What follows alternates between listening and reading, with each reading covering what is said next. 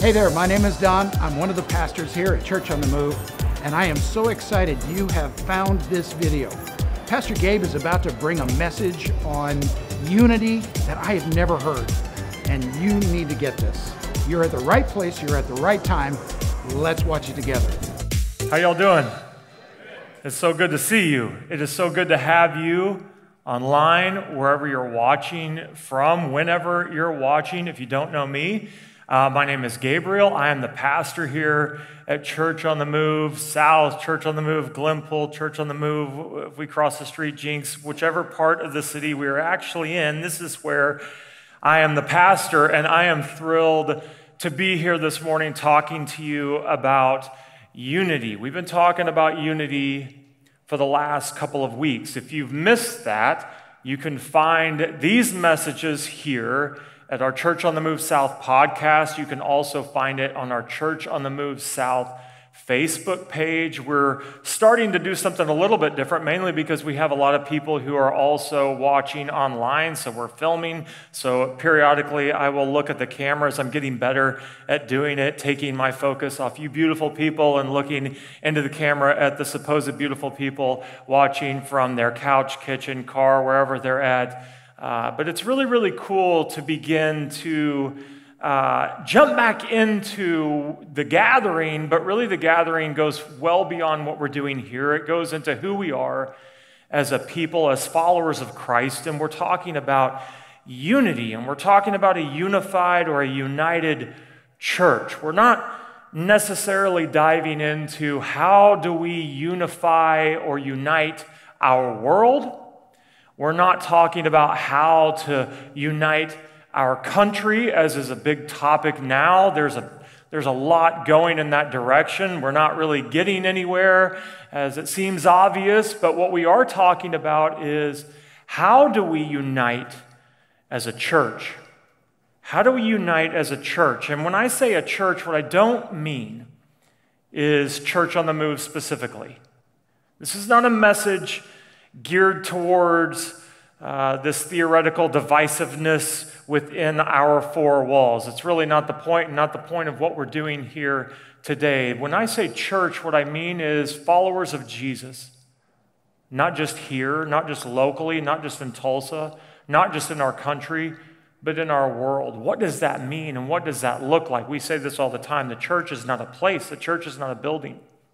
I think most people see it that way, and it isn't that we couldn't answer that question or speak to that if we had to. Is the church a building? We go, no, church is people, but what does that mean, and how does it mean, how do we unite as a people following Jesus when we are so disconnected from the church and the rest of the world? We're a community. We gather together here. We don't swap communities Sunday to Sunday. We gather together as a people. So what does unity look like for us? And what I want to talk about specifically today is, what does unity look like in the relationships closest to you? I want to speak specifically to individuality. Individuality is a hot topic in our culture. It has become increasingly more prevalent in conversation, much more so than whenever I was younger. It wasn't that we didn't experience it and express it, and it wasn't that you didn't go through it either. I've seen the tapes of Woodstock, and maybe some of you were there. But individuality is something that is very much on the forefront of our culture, and how do we navigate individuality as a church? Because it seems to be that what we're kind of after is to not suppress all individuality, but we're trying to kind of get unified around the same things so that we can kind of move together. And too much distinction throws us off. And that happens as a community, but it happens specifically as a smaller family dynamic. It happens in your relationships that are close to you, happens in your work environment. It happens all the time, and the goal of this message is to help you specifically where you're at. And so, as always, what we get out of our time together has a lot to do with how we receive what's said. Now, I don't mean that you have to believe and buy into every single thing that I say, but what I would also challenge you with is this, that God is speaking. This is one of the purposes of our gathering, is that the Lord speak to us, and He has given certain gifts to people. And one of the gifts that I possess is that of a pastor. It doesn't mean that I have been empowered from on high and I don't have to do any work or digging. I wish that were the case, but that's not the case. But what it does mean is that God has put me here to play a part. And that part, hopefully, is to speak what He wants you to hear. My job today is to get out of the way. To the best of my ability, every single time I get up here, I'm trying to get out of the way. It's a tricky balance, though, because I am also an individual with individual leanings and individual personality, and I want that to shine through because it makes this feel better and more authentic, and you love it when you see this unfiltered version of me. That's a faith statement. You appreciate that. You want it to be like, hey, who are you? You speak to us the way you would speak to us. However, I am desperate for you to hear the voice of God. I am desperate for you to hear what God would say to you. And I believe with all of my heart that there is a specific thing the Holy Spirit is going to leave you with. I don't care how old you are. I don't care how young you are. I don't care how connected you feel to this. I don't care if you're looking at your watch going, all right, how many more minutes? There's 75 more minutes of this message. One service, we can do what we want. That's not true. I'll be done here in about 25, 30 minutes. So you can that right there will allow you to hear me better, knowing that you'll be out of here by 11:15. So here's the deal. We're going to pray in a second. Before I do, I want to read a scripture, or several scriptures actually, from 1 Corinthians. Now, before I read it, I will say this. There are many things in this book, if you've been raised in church, if you've been in services for any amount of time, that you have heard a lot. You may not understand everything, and you may not have everything memorized. In fact, I know you don't, but at the same time, there are a lot of things that as we get into Scripture, at least this is the case for me, as we read it, there are things that I kind of just sort of check out with. I check out to some of the analogies. It doesn't mean that I disagree with them. It just means I've heard them a lot. And it's difficult at times to connect them to where I'm at. So I'm going to read a series of scriptures in 1 Corinthians. I'm put them up here on the screen. Here's what I ask. I ask that you kind of try to hear this with fresh ears. Like you're hearing it for the first time, because what is being said here in the book of 1 Corinthians is Paul, the apostle, follower of Jesus, gifted by God to go in and plant seeds called churches in cities all over the region, which is why we are here today, is because of the work that the early apostles did. And people bought into it, and it caught on like wildfire. So what Paul is saying to this church, these people in Corinth, is something relatively new to them. Did he say it to them in person? It doesn't say, but he is writing a letter to them explaining an idea, a structure that is the church. And this isn't something that we can sort of pass off and say, you know what, I've heard that before. This is a manual, a rule book that we are commanded to follow. But as we all kind of know, enough time passes, and we can sort of lose touch with how things originally began. And we can sort of pay attention to things we want to pay attention to more than the things that are actually foundational. And so what I'm going to read to you is something foundational. And so I'm going to start here. We'll put it up here. But again, hear this with fresh ears. 1 Corinthians 12 and verse 12, Paul says this: just as a body, though one, has many parts, but all its many parts form one body, so it is with Christ. For we were all baptized by one Spirit, so as to form one body, whether Jew or Gentile, slave or free. And we were all given the one Spirit to drink. Verse 14, even so, the body is not made up of one part, but of many. Not the foot should say, because I'm not a hand, I don't belong to the body.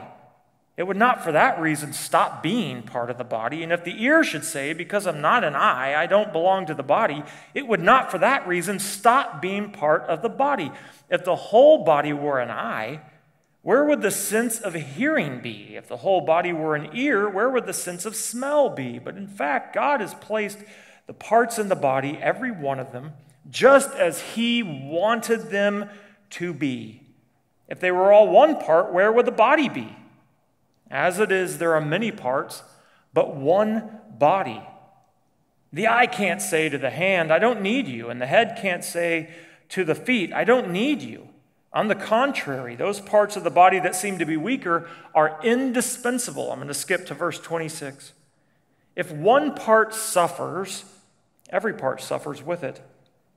If one part is honored, every part rejoices with it. And last, verse 27, now you are the body of Christ, and each one of you is a part of it. Before I go any further, I would love us to pray and invite God into our personal space to speak to us personally. And this is, again, up to you as to what you receive from this. The Holy Spirit is here. Where two or more are gathered, our Lord is here. Imagine that. We're kind of searching for Christ. At times He feels very distant from us, but He's right here with us. Has something to say to you. Has something to say to me. But as always, I find it very helpful and beneficial to silence our mind for a moment and open our heart and receive His word to us. So can we do that together, please? Dear Heavenly Father, thank you. Thank you for sending Jesus. Thank you for your word. It is an anchor. It is a light. It is our path. It tells us where to go. Lord, we don't understand every little detail. We don't see the depth of what you intended through the words you've written to us. But what we ask, both in this room and online, wherever we're watching, is that you speak to us through your Holy Spirit. That we are not here to just hear a good thing and say that was a good thing. We are here to hear from you, to receive revelation, something that changes our trajectory. We recognize that you have called us, that you are equipping us, that you are moving us. But we silence for a moment, Lord, our thoughts. We rein them in. We open our hearts and we ask you, speak in a way that we can hear, in a way that we can understand. I thank you so much for every person under the sound of my voice, and I believe that you are leading, and that gives me encouragement. That builds my faith. That is a tremendous truth. We are not alone, that you are with us in every season, no matter where we find ourselves, whether we're in challenge right now or whether we're in a good place, you're with us, and we can trust in that.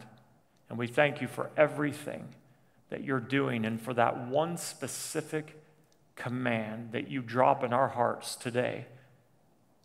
We believe we receive it by faith. We believe that we will receive it and move on it, do something with it. And it is in the name of Jesus we pray. Everyone said, amen. Our body was meant to work in harmony. Our body was meant to work as one unit. This is never more evident than when you're a child. You don't think of it when you're a child, when you're young. I see young people in here. You don't think about this. Rarely do you think about your body working in harmony because it just sort of does it naturally. When you're a kid, you don't think about the individual parts of your body too much, what's going on inside, because everything just sort of works. If you fall, if you get hurt, you just sort of bounce back. I've been watching like YouTube fails videos lately, and there's nothing more horrifying than seeing someone of age fall in a way that they were not intending to fall. And there's nothing more frustrating than to see a young person, a kid, a child fall in a way that would just break me and send me to EOC for the remainder of my life. But they just seem to bounce back up from it as if nothing happened. When you're young, the body just seems to be made of rubber, and it just seems to work. But this changes as you get older. We all know this. When I was a kid, I didn't really get hurt much. Doesn't mean I never felt pain. I'm not a superhero. It just means I didn't really break any bones. I had a few stitches, but nothing really major happened in my life until about 10, 12 years ago. I had back surgery. I had a disc in my back that was crushing a nerve, and this was going on for months, and it was unbearable. I was overseeing our children's department at the time, and so I'm speaking in kids' classrooms, and I'm going out to our summer camp, and I'm talking, and I'm backstage before I go out, and I am rubbing the back of my leg. I'm rubbing the back of my leg because the pain in my back was going down to my foot to the point where my foot would get numb. And the pain was excruciating, and little did the children know what pain Gospel Gabe was in before I went out there. And so I'm rubbing the back of my knee as fast and hard as I can. I had pain medication that I would take every other time, but I did not want to be on this stuff preaching the Word of God. There would be no telling where the Spirit would lead if I was on the hydrocodone out there preaching to the kids. Believe me, I wanted to be. The pain was too much. The pain was so great that I remember walking out of a movie and just feeling like, I don't know if I can make it to my car. Eventually, I had back surgery. It was this crazy story for another time. Everything sort of changed after that, but I was aware, became aware, realized of individual parts of the body, and when they don't work right, everything changes. When one part of the body is in pain, the whole body suffers. When this little disc in my back was out of whack, then my whole body suffered. When you're young, your body works in harmony. As you get older, the individual parts of the body begin to cry out. They begin to raise their voice. When something is not right, you know it. Raise your hand if you know what I'm talking about. Yeah. The church started in harmony. The church began in unity. I want you to consider this. Before Jesus was crucified, his disciples were arguing, a couple of them anyway, were arguing about which ones of us are going to be the greatest. A mother goes to Jesus and says, "Can my sons be essentially your favorite two disciples of these following?" And they were right there. They could hear it. They were furious at this, as you could imagine. Could you imagine how you would feel about the mother who goes up and says, "Hey, Jesus, can I talk to you?" And not secretly, "Can I talk to you? You see my sons? They're so wonderful. Can they sit at your right and your left?" And I'm sure they're back there going, "Hey!" And that's what was happening with Jesus' followers right before his crucifixion. Right before Jesus is crucified, Peter raises up his voice as Jesus predicts that his disciples will disown him and scatter. And Peter says, "I won't do it. They may do it, but not me." Again, imagine what that would do to the group. He's like, "I could see them disowning you, Jesus, but I won't do it. Not only will I not disown you, but I will die.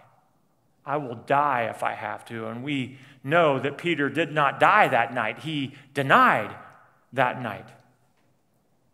But then what we see is Christ crucified. We see Christ resurrected. We see Christ appearing to his disciples time and time again over a 40-day period after his resurrection.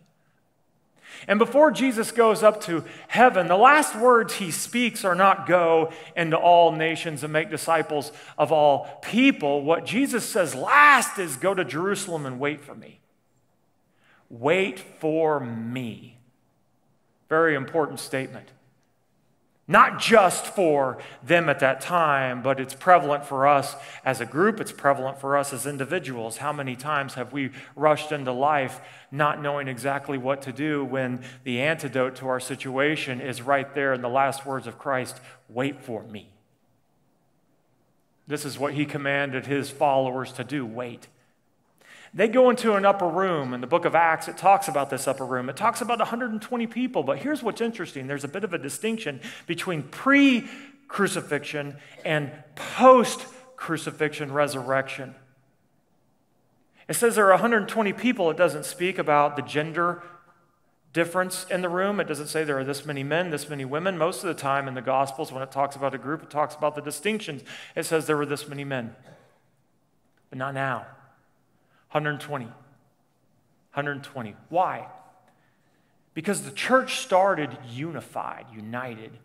This is what the Spirit of God does. The Spirit of God unifies and unites. The Spirit of God fell on the room, shook the room. The church was born that day. 3,000 people came in to be a part of the body of Christ that day. The church started off in harmony, but as all things do over time, as it began to grow in age and as in reach, it began to divide a little bit. And so Paul is writing this letter telling the church in Corinth, here's what matters. This thing that you're in is new. It's new to you. It's not new to us Jews. We have been a part of following God, Yahweh, for thousands of years. But this church thing, which is what it's all been pointing to, is new for all of us. And there are some structural things that you need to be aware of. This is how this works. This is a body. Now, it's very important for us to think of what we are, and not just in this room, and not just this church on the move spread out in different locations in our city, but every church that you pass. It's important for you to think about that and them as a body. We are a part of a body. We're not separate bodies. We're one body. Here's why that matters, because a body has a master design. There is a master architect who put you together. Same is true for this body. There is creativity in the body. There is an unbelievable functionality in the body. But what's also true about the body is made up of individual parts. The body is not just one blob. The body is different parts. Whenever I hit my finger, I say, I hit my finger. I don't say, I hit my body. The body is made up of different parts, but yet it's individual. How do we navigate this individuality? The world is crying out to be heard. Individuals are crying out to be heard. We all want to be heard. We all want to be seen. We, as Christ followers, are not comfortable saying, you know what, I am a person, yes, but I sort of subject my right to individuality, and I will just sort of follow the mass herd. We don't do this, so how does the individual operate in God's church, in the church of Jesus Christ? I want to liken it to a family. Some of this I have experience with, and some of this I don't have experience with it yet, but I fear it's coming.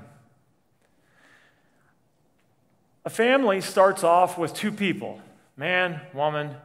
They meet each other. They come from completely different backgrounds. They find each other.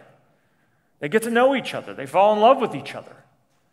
And then they begin to work out the kinks, little by little, sometimes littler by littler. You begin to work out the kinks and the differences between you. I've yet to meet any couple, no matter how long you've been married, that don't have your own little way about you. But here's what's interesting. The longer you spend time with one another, the more you become united. You're not the same at all. You know this. Wives, you know this. You wish this weren't true, but it is true. You're not the same. But yet you begin to move in the same direction, God willing. Not always the case, but usually that's kind of how it goes. You begin to develop a familial culture. You start bringing kids into the mix at some point during the development of this culture. Your children are born. If you have more than one of them, then you notice that they are different from one another. My daughter Jane was the most peaceful child in the world. My son Charlie came in and disrupted all of that. They are different. But yet they have become a part of our family culture. Now here's the part that I haven't got to yet. I'm getting close. My daughter is a senior this year. She's about to turn 18. My son just turned 16. Even though I can see the differences in my children, they are still very much a part of our family culture. Now here's what's going to happen. My children are going to meet their spouse, or they're going to move out of the house and begin to stand on their own 2 feet. The differences in who they are, the way they see life, their worldview is going to begin to develop. And in that development, there are going to arise certain distinctions. Things that make them different from mom and dad. Mom and dad are very different from each other, but we together make up one sun, and everything's supposed to move around the sun. But the children, then as they grow, they begin to sort of break off as other planets. And their own little gravitational pull begins to develop. I'm not looking forward to this day because I think that there are going to be parts of it that are quite painful. I'm sure if I could talk to some of you whose children have left the house, you would say it isn't the easiest thing in the world, especially whenever you see your children doing things that you, as a family culture, would have never done. We would have never done that. We would have never said that. We don't think like that. We certainly clean better than that. What is wrong with them? And it's usually like, he was a good boy until that woman came along, you know? Can't tell you how many times I have seen those words behind the eyes of a mother. She did this, changed him. I'm nervous about this because I know that lives in my wife somewhere. But what's going to happen is they're going to begin to figure out who they are. It can be, I'm sure, somewhat insulting as a mom and dad when your children go out and they take something that you value deeply and they see it a different way and they don't value it the same way you do. A lot of problems and much relational tension is developed because of distinctions. But here's what I want to talk about. I want to talk about distinction. We're not the same, and this is obvious. We all know this. We're not all made to be the same. You know this. I want to read this to you really quick from the book of Romans, chapter 12, 3 verses. For just as each of us has one body with many members, and these members do not all have the same function, so in Christ we, though many, form one body, and each member belongs to all the others. We have different gifts according to the grace given to each of us. I want to talk for a minute about distinction. We're different parts, made and created by God differently. Now, here's what it means to be a group of parts. It doesn't mean we're just a group of the same thing, the same part. It means that we are different. Distinction does not mean that we may be separated. We all were together and then you moved out. We're separated, but we see everything similarly. That's not distinction. Distinction is that we more than likely see many things or most things differently. See, I think as a people, we're pretty okay with people's different gifts. Like, I'm not administrative, right? I'm not a detail person. I'm creative. He's not. Those kinds of distinctions are things that I think most of us don't have a problem with. Where the challenge lies and what threatens our unity as families and as a body is the distinction that produces a different worldview. We see these distinctions as obstacles to overcome. You see them in your children. If you don't have kids, you know it because you can look at your parents and you can see what makes you different, things you're very proud of. But one day, there's a little thing that's going to grow up and do it to you. And you're not going to love it. But often what happens is we see these distinctions as something to overcome, like a child who won't eat their vegetables. We just need to discipline this out of them. My dad and I, very different people. I have a lot of people, and I find it to be humorous at times. It's an honor. It's a compliment on one hand, and on the other hand, I just think, man, you don't know. A lot of people will tell me, man, you remind me, you're just like your dad. Of you and your brother, you're just like your dad. You're just like your dad. You're just like your dad. And I think, man, go tell my dad that. I'm not just like my dad. He knows that, and I know that. My dad has a way of seeing the world. My dad had an experience as a child, experiences that shaped his worldview. Couple that with the giving of gifts from our Lord that produced something amazing in my father. Now, I don't have the same experience. I was not raised in the home my father was raised in. My mother, as far as I know, was not an alcoholic. My parents did not divorce. My father did not abandon me. My parents were tremendous providers. I was not raised to fight the same battles. Now, I have a different worldview, and my worldview is one that sees people with tremendous compassion. There's a lot that goes into that. Some of it is my own personal story, my own personal experience, my own personal struggle. Some of that is my makeup, but I'm convinced that what God has done is that's all in one pot of stew, and He has sprinkled in who He is and turned it into something for His purposes. Now, that may be evident today for the most part, but when I was 16 years old, not so evident. I think the question that my parents would have been asking, if I could have asked, hey, what's one thing you'd like to say, is why is this so challenging? Why won't you just kind of do what we do here? And it wasn't that I was incredibly disobedient, that I was just off doing this and off doing that. I wasn't a perfect kid, but I believed in Jesus. I believed in Jesus. I believed in the things I was taught. Whether I liked it or not, I believed it to be true. And so there was only a short distance that I would sort of move away from that, because I had a fear of God sort of instilled in me. I'm incredibly grateful for that. But at the same time, there was a lot of challenge. There was a lot of headbutting as I got to be an older teenager with my family because of differences, because of how I saw things differently. I didn't see everything the same way. There were some things that didn't make sense to me. I couldn't figure out why it mattered. For instance, why does it really matter if you get to work at 8:30 and leave at 5? I couldn't figure that one out. I thought, look, if the work is done, isn't that what matters most? But no, it is not what matters most. Why? Because my father has a different set of core values there, and mine is like, isn't it about the work? And it's like, well, it's about the discipline of it. Two very different people seeing things in different ways.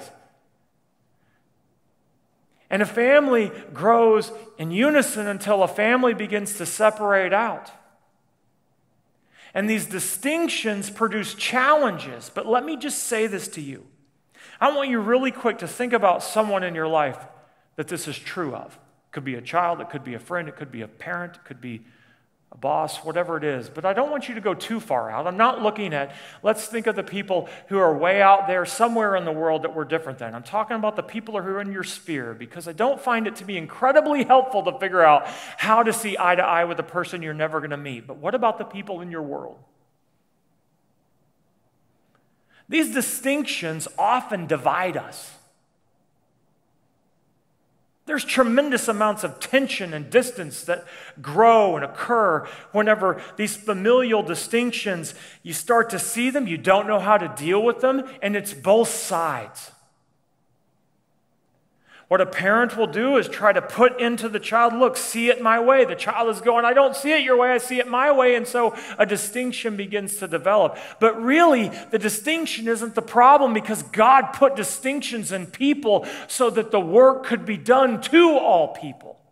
Do you realize this? It takes more than an administrative gift or a creative gift to reach people for Jesus. It takes different perspectives, meaning that you're going to look at one very important thing from this angle, and someone else close to you is going to see it from the completely opposite side. I was reminded of this last night. I'm not going to go into too much of it, and I'm not going to share the names, but as someone in this church sent me a message and relayed a story about someone that they knew who had been experiencing some significant challenges. This person was living a lifestyle that would be abhorrent. to someone who would say, I follow Christ and I abide by his law and rule. But this person in our church approaches me with compassion for this person because there's a backstory there. I was incredibly moved as I read this account. I was incredibly moved as I read the words from the person in our church because I was proud and I was encouraged that someone could see someone who by all appearances on the outside would be completely lost, wayward, and needs to figure it out, which is what most people would say and most people were saying. But this person saw it from a different angle. This person saw the pain of the person. This person saw that they were hurting. This person saw that this individual needs Jesus. And what can we do about that? Is there anything we can do about that as a church? And I got to tell you, that right there speaks to my heart. And the reason is because there are different ways of approaching this unity. But unity is not sameness. Unity is embracing the distinctions that God has put in individuals. Sometimes those distinctions will lead us into a place where we're not doing everything right. I'm convinced that a lot of the reason for that is because our distinctions are not embraced. They're not identified with at a young age. And look, I'm not here to teach a parenting seminar, but usually we try to figure out how do we get rid of those things? We don't really know what to do with it. It's like holding a hot coal. And so what happens is so many people grow up feeling different. I'm convinced that if I were to ask you, how many of you in this room, raise your hand if you grew up feeling like there was something just different about you, that you didn't quite fit in with everyone around you. Maybe you didn't quite fit in your family. Many people would say, yeah, that's me. You wouldn't know it. You wouldn't know it by looking out at faces. Everyone sort of looks generally human in here, but at the same time, there's something in us that would say, man, if I could have a coffee with you, I would love to tell you what my struggle is, and that struggle usually goes back to figuring out where I belong.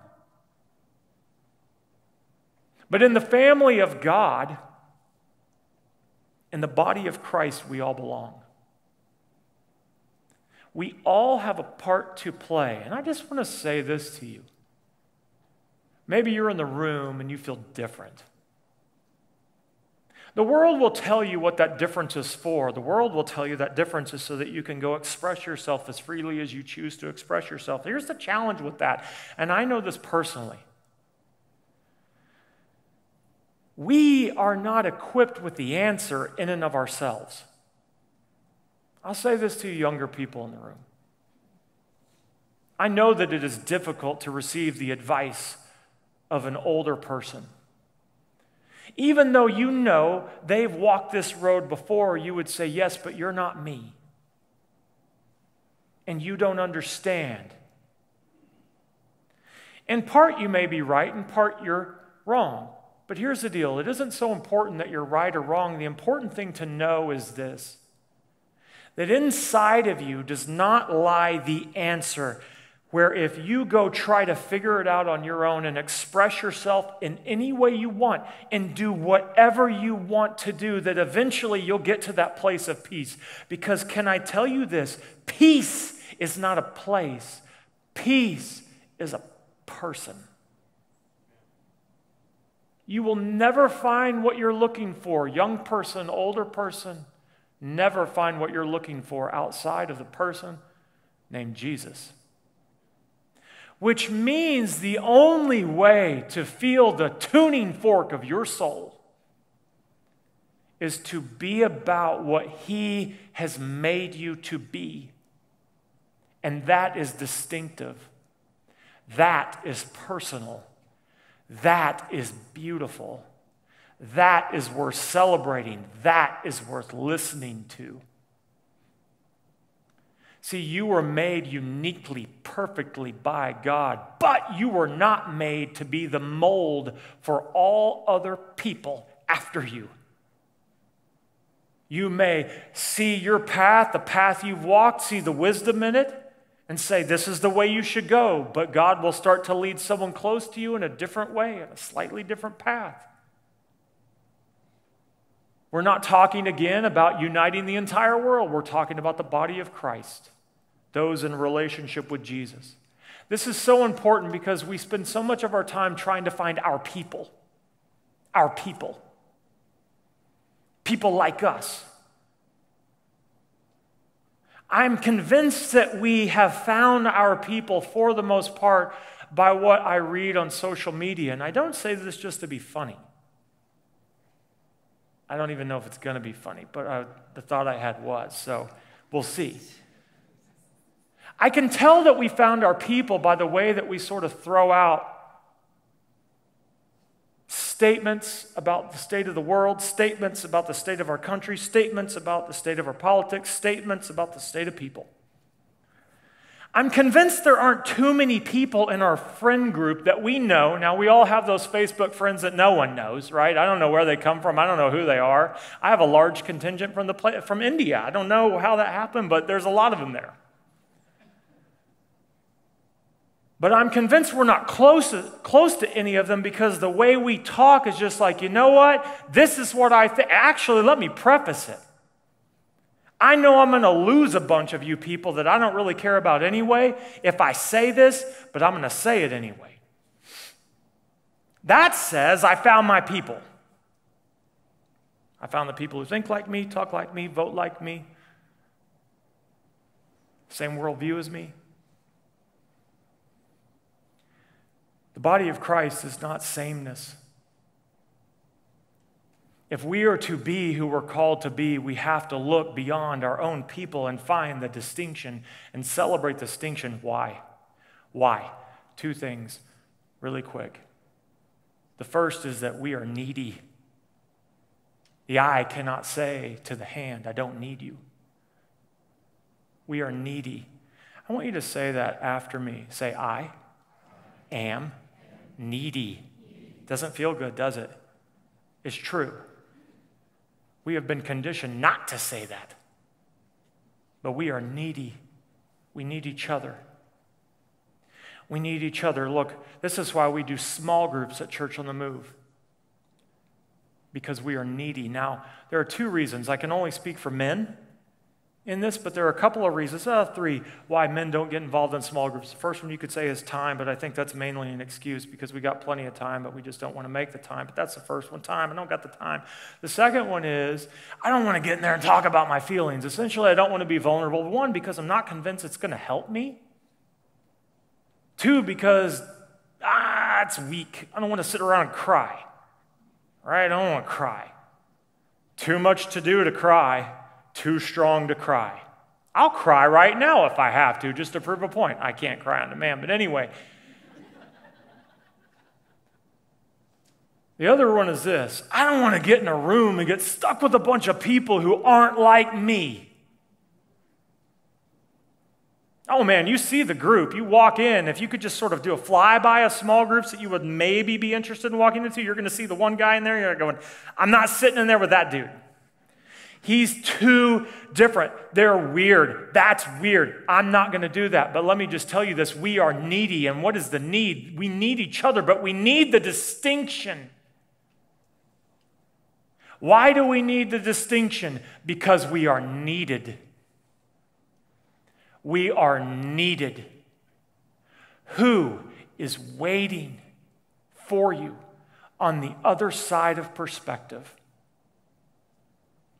Someone is in your path, you just can't see them. They are waiting for you on the other side of perspective. Maybe you can see them.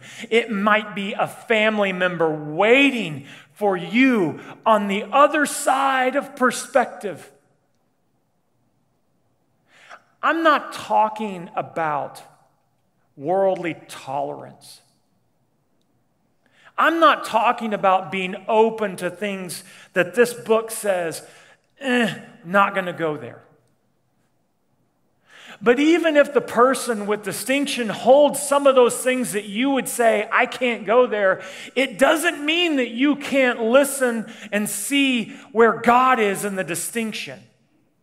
Listening to someone doesn't mean that you embrace everything that they are. It means that you value them as a human being Christ's worldview demands that we elevate the value of a person above the distinction. If you are to follow Jesus, if you are to be a Christ follower, it means that you value people above differences. Now, that statement is true for everyone in the body of Christ and outside of the body of Christ. The thing that moved me so much about what the man sent me last night was that he saw value in someone. Not part of this family, not part of the family of God, not part of the body of Christ, but as an image bearer of our Heavenly Father.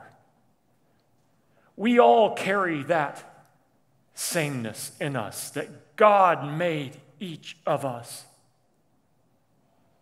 The last thing I just want to leave you with is this: that is not something so light that you can cast off. That is not something so small that you get to decide when they don't matter anymore. That's not our job. Our job is to see the God in people, whether they turn or not. It doesn't mean we say, everything you do is fine.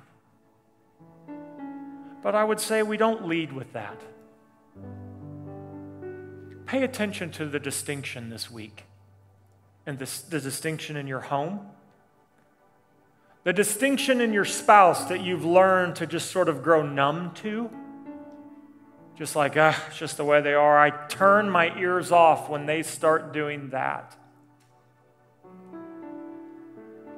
Where is God in the distinction? Because let me just tell you this, there is a people that you're never going to see. There are people in your path you're never going to reach.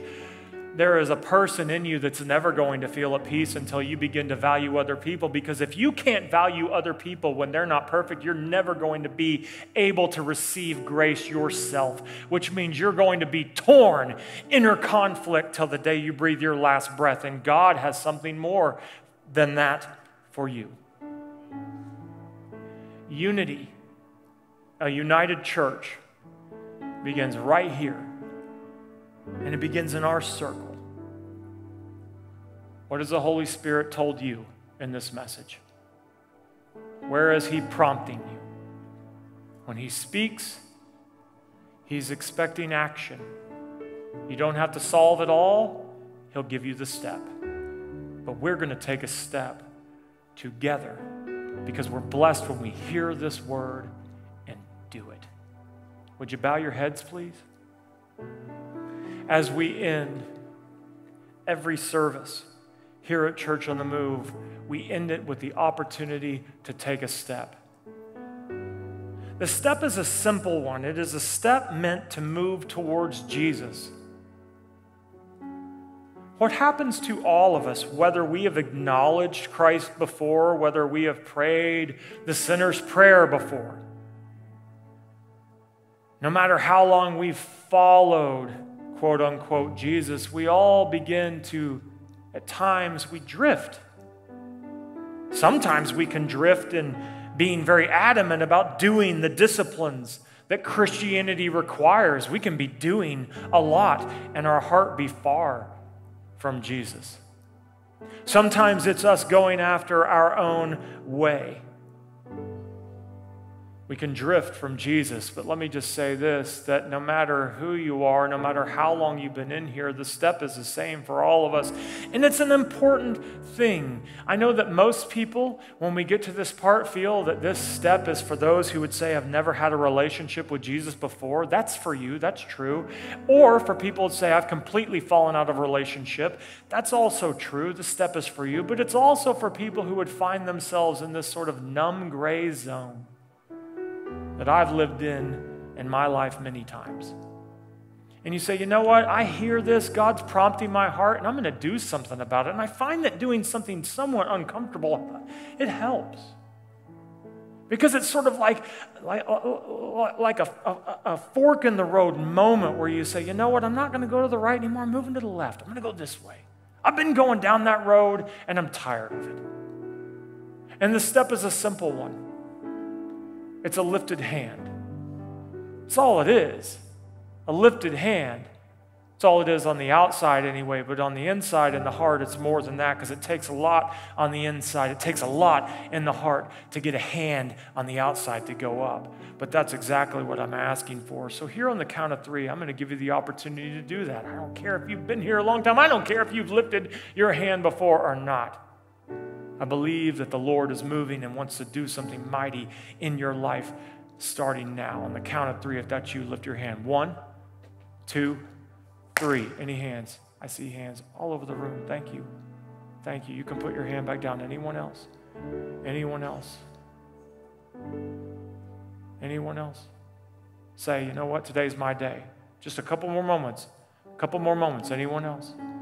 Say, today is my day. I'm lifting my hand. I am not going to leave the way I came in. Anyone else mean business? Anyone else feel that tug on their heart? Just a couple more moments. I see you in the back. Thank you so much. You can put your hand down. All right, here's what we're going to do. We're going to pray a prayer. I'm going to ask you, if you would, to pray this after me. Repeat this after me. Say this. Dear Heavenly Father, here I am. You see me. You made me. You love me enough to save me. You sent Jesus to this earth to reveal who you are. He loved the broken. He loved the broken, the imperfect. Thank you, Jesus, for coming for me, for dying on the cross for me, for being resurrected for me.